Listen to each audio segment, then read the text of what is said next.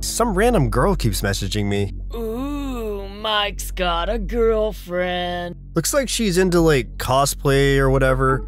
All her pictures are her in like animal costumes or one she dressed like a princess. Maybe you can come visit me in Miami and we could talk. Or maybe I can fly out to you. The situation has been on your mind a lot, and I think you really need to block her. I've asked you so many times, but you wouldn't stop. You're just like all those other people who get mad at me for no reason, even though I did nothing wrong.